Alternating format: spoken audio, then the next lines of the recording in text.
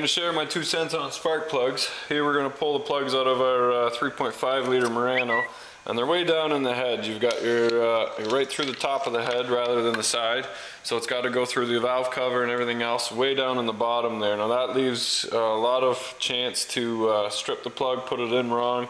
An easy way to take care of that, simple piece of hose. Just put the hose on the end of the spark plug. Now when you're putting it in, if you do happen to cross thread it, all that will happen is your hose will spin on your spark plug. So now you can put it in all the way, bottom it out with the hose, simply pull the hose back off again, and greatly reduces the risk of stripping the plug. Plus in tight spots you can kind of bend it a little bit once you have it started. A lot less chance for damage. Now when should you change your plugs? A lot of plugs are saying that they can last a lot longer, but they probably cost more money too. Now I would go to a medium grade plug and change it more often. Pulling your plug out allows you to take a look inside your engine and see the condition of how it's running.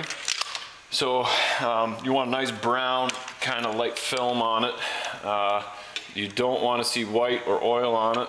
White is antifreeze, oil is bad pistons, rings. So since everything is aluminum now, a lot of manufacturers, and I harp on Ford a lot, but their 5.4s and their 4.8s, they only had a couple threads holding their spark plugs in.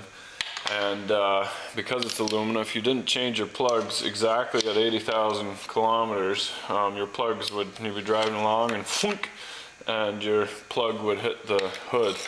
Now you have to clean those threads, and you can get somebody to put new threads in it again or put a Healy coil in it, but you get shavings that fall in your engine, and if they didn't do a good job cleaning it out, or if they didn't pull the head off to do it, you get stuck with somebody else's screw up. So you can see how it's nice and brown on the outside there, brown on the plug. That's a sign of a good running engine, so that's a good sign for this engine.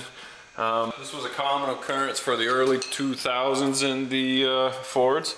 Then they decided, well, you know what, let's put 12 threads in there holding the plug on. That'll fix the problem. But your plug is steel, the head is aluminum, and they oxidize together. Now when you change your plugs at 120,000 K, all of a sudden you get the top half of your plug in your socket, and the bottom half is corroded into the engine. So that was a problem for a few years of manufacturing before they figured that out. Now they figured out to put a steel Healy coil or a steel insert inside the head, and now it's not as big of a problem anymore. But if you're not steady with your spark plug changes, it'll end up costing you a lot of money.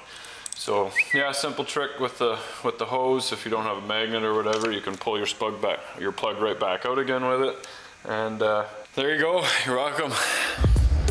So follow a variety of projects that include conversions and repairs to anything from Ferraris to chainsaws. And check out the Deboss, my newest invention that's coming to market. And remember, if you're not filthy, you're not rich.